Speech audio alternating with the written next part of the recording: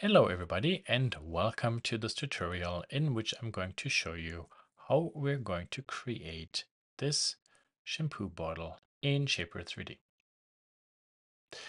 We will take a look at all the individual sketches which are needed to create this design and then build the bodies, detail them. We will also take a look at the design history, how we can adjust the modeling features of this design, and then finish this presentation with a nice looking image of this shampoo bottle.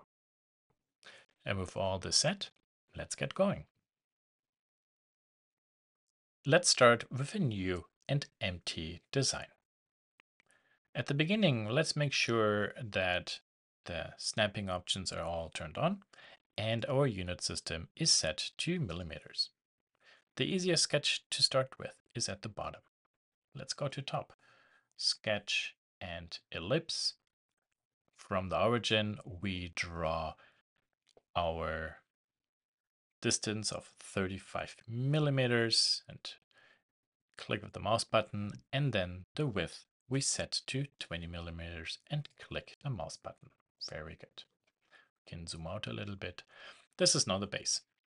For a loft body, we need to have a start and an end profile.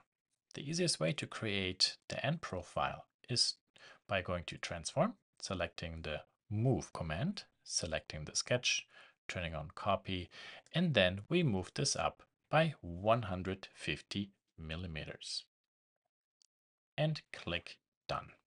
There we are. Beautiful. Okay, so now we have the start and end. But to create this nice organic looking shape of this shampoo bottle, we need to have also side rails.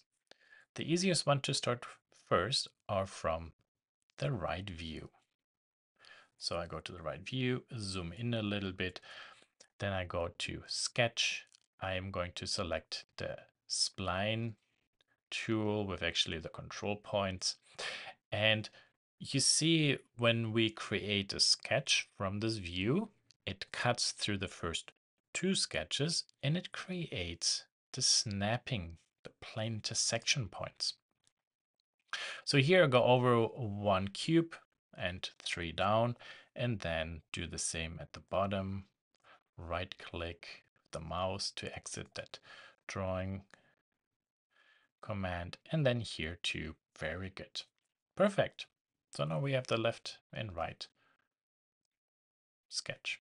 Now we have to do the same actually from the front view. Here this is going to be a little bit more interesting because now there we can sculpt this a little bit. Create a new sketch and the same thing again. You see we have all our snapping points. So I go to the same drawing tool, go down, click and click, and then I will do the same idea with 3 points down and 1 over. Right there. And right click. Very good. Perfect. Very nice. Now,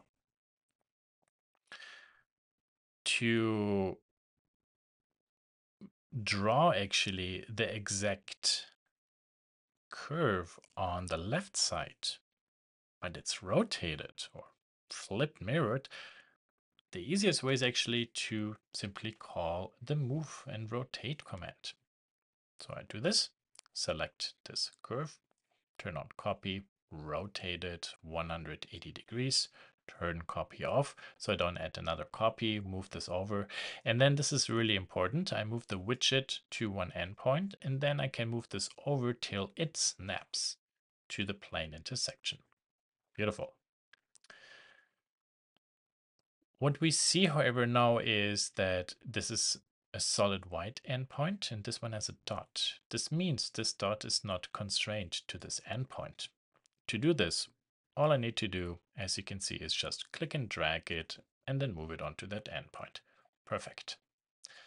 Beautiful. So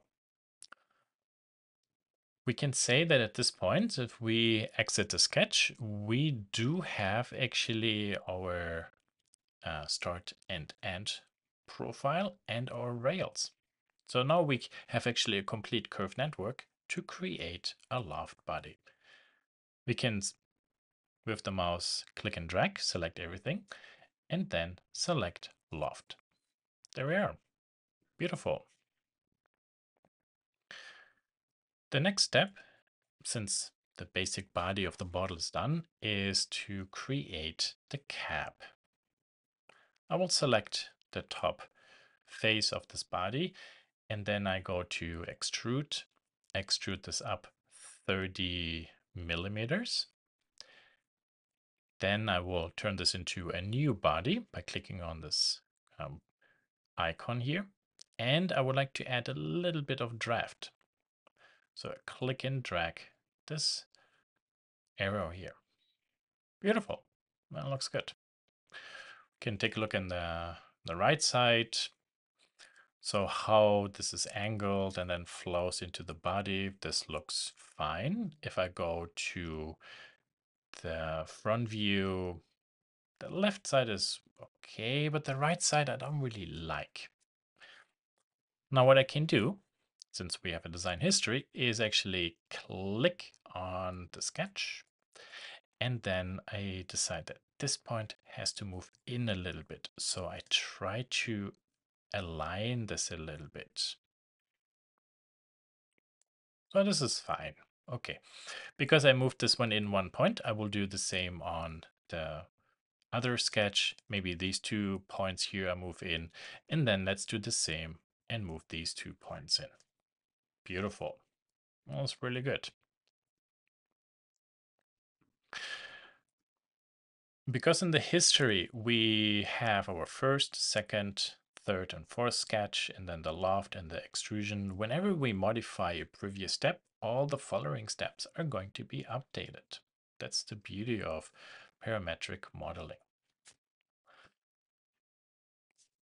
At this point, it makes sense to take a look at the cap and how we can continue designing it. I would like to have here at the front an opening that indicates where with my thumbnail I could flip this up. So to start, let's go to the right view. I zoom in a little bit, create a new sketch, use the spline tool, and then start sketching out kind of like the shape of this opening. I close the sketch simply with a vertical line and exit it. Very good. Now what I will do is the following. I will extrude this out by 50 millimeters. That is good. Turn this into a new body. And then move this body a little bit back. And you see how it perfectly intersects the side part. Very nice. And then I will select the cap body. I will select this extrusion body and say subtract. I don't want actually the last body we created to remain, so we can keep the originals to none. Click done, and there we are. Now look at this, that's beautiful. Cool, very nice. So now we can go in and start thinking about styling this a little bit. So these are 3 millimeters by the grid. This point is a little bit more than 3 millimeters. We can actually go and modify these elements. So this maybe I bring over a little bit. This I can bring to here. This I can drag down. And you see how with these commands, how I am actually styling the opening by simply adjusting that sketch. It also really makes sense when we have a lot of objects to sort them. You saw I selected multiple sketches and then dragged this onto the last sketch. That created a new folder, right click, rename, and I call this simply sketches. This way I can turn all the sketches on and off. I will have at one point more sketches than bodies, so that's an easy way to hide them quickly. Now it's actually time to think about where that separation between the cap and the lid of the cap would be. I will select the top face, which is flat, because from that one I can create a new plane and move this plane down by 10 millimeters. And I move around and visualize, does this actually look good? 10 looks actually too deep. 6 to 7. 7 looks actually proportionally well. Okay, beautiful. So this plane will be used as a cutting tool. When I double click the cap body and then shift click the construction plane, the split body command becomes active. I can split it, click done, and there we are. And this construction plane I put into the sketch folder. There we are. Really nice. So you see actually that I, in a very methodologically way, approach how to design these individual bodies. Step by step, I'm starting adding elements to it. For example, fillets, which are final finish details that we are going to do at the end. When I'm holding this bottle from the right side, my fingers go around the left side. And maybe I would like to have a little bit of an interesting cut detail at the bottom at an angle. I'm going to show you how we can do this now. So I will turn on all my sketches. I see here sketch 1, that one is perfect. I will select it, exit the sketch, then the sketch is activated. I click copy, so I can make a copy and move this up. I turn the copy function off, go to the front view, and then I will rotate this a little bit. There we are. Very good. Now I will go into edit mode or click on this sketch. That actually then, as you can see, switches into editing the sketch, and I will draw here a line. This line is meant to be as a guide. You will see that in a moment. Escape, escape, select this line. We can make this a construction type. So you see that this is really purely for visualization purpose.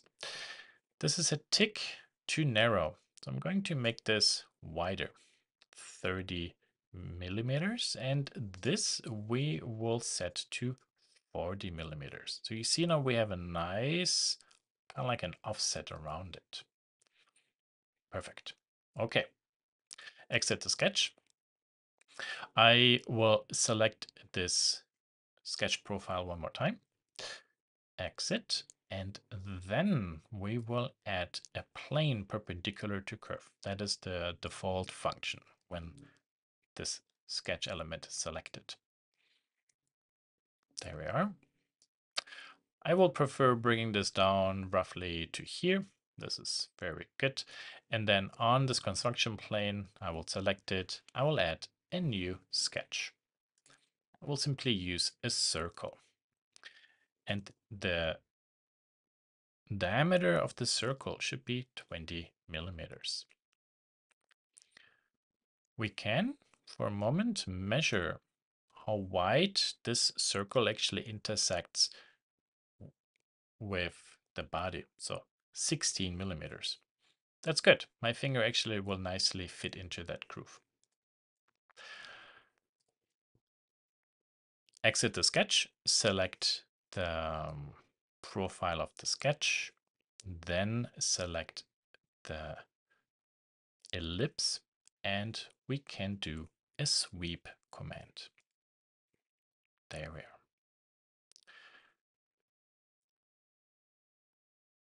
In this case now I see that the initial ellipse I created is way too small. Okay, so let's make this bigger. 40. This is maybe too big. 35. You see how nicely everything is being updated. 45. There we are. Okay, so now this body does not intersect with my bottle anymore, but I can now move this around left and right, up and down, but up and down at an angle. And that's the reason why I drew this line. Check this out. I move the widget for the 3D command onto this line. You see how this rotated?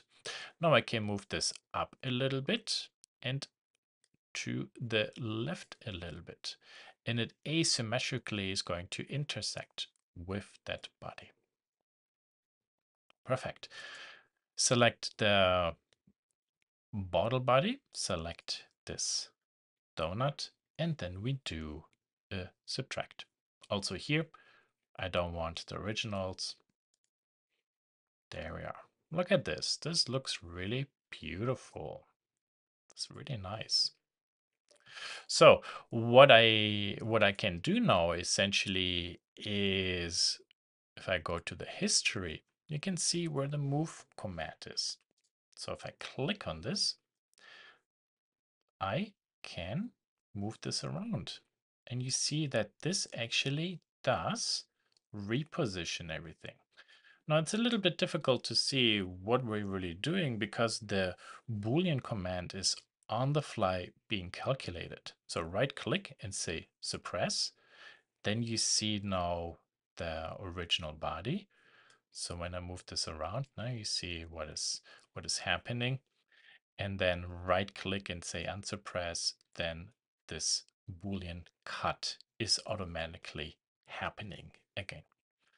If I click on this triangle, you can also see here is the target. That is my body, the tool, that's the donut. And then we do a cut. And for example, I do not want to have the tool or I want to have the tool. So all these functions can be turned on and off afterwards. Beautiful. Really nice. Let's do a little bit of housekeeping. We turn all this off. This actually looks pretty nice. We can now think about final finishing touches. Since we worked on this part, we can do this, or you can think about from the bottom to the top, I start filleting everything. Filleting is a very time-consuming, computationally expensive task, so I always suggest doing this at the end. And also try to do this in a more logical, structured way. So in this case, I would say the bottom, I will fillet first. Very good. Then this one. Here now, these two are in my way. I need to figure out which one is which one. So very good. There, this will be 1 millimeter. Very nice. Then I can turn this off, show these two, go to the front view. Then I will select these two edges first. Fillet this a little bit. Then with the mouse, I will click and drag, press the tab key or E till I have those edges selected. 0.25, just a tiny rounding. So when we go into the viso, we see that there is a separation between two different bodies. Go to here, 2 millimeters. Very good. We can, for example, see here now that this is very, very tight. So we could go to the sketch and then select these sketch elements and move them down. There you see now that this is a bigger distance. This is how beautiful parametric modeling is. You start everything at the beginning and then later you refine everything. Design is an explorative process. Also, I primarily used in each fillet command actually the G1 function, which is automatically. So this, if I click on this face, you will see this is the command which is being used to create this. If I go to here, there I see that this is just G1. If I go to G2, then this is a nicer rounded design. There you can see that with G2, it's a nicer flow from the top to this face. And the same we can also do, for example, down here. So this, what fillet is that? There we have that fillet, and there. This is a very small fillet, but also here we can do this. So these are more like aesthetical perfections of a design. The other edges, they can be more mechanical. Maybe this one here we do G2 too, because the others are more for a visual look or breaking really sharp edges. Very good, nice. So with this design, we are at this point now ready to add actually materials and create a nice visualization. So I click on modeling and then I go to visualization. And there we are. First thing, what will be good is to define what type of environment I would like to be in. I will scroll down here to gradient mood. There we are. And then I click on the cog icon. I can rotate the slide and specify that this should be kind of like a nice bluish bright background. We do have our individual bodies here. To assign no materials, I can click on a face and you see these highlights individual faces. I can also click on a body, or I can drag a material onto an object. You see how this works? It's very intuitive. And I will do the same with the bottom there. There we are. Perfect. Now, to adjust the materials, I don't have to click a face. If I do this, I will get the ability to change the color of this face, which will create a new material. What I only have to do is look, this is the silicone material, so it should be more rubberized material for the bottle to be less slippery, and the melamine a more like glossy material for the top. All I have to do is just click on the material there, and then we can adjust this very nicely. Click somewhere else, and then here is the melamine. Go with the nice cyan color, adjust this a little bit, zoom in, click somewhere else so nothing is selected. Beautiful. And this is how easy then it is to create individual views for such a product. And then to capture it, you just click on the capture button. And this basically sums up everything in how to design such a shampoo bottle with Shaper 3D and then create a nice looking product presentation. I hope this was very informative. Have a good day. Bye bye.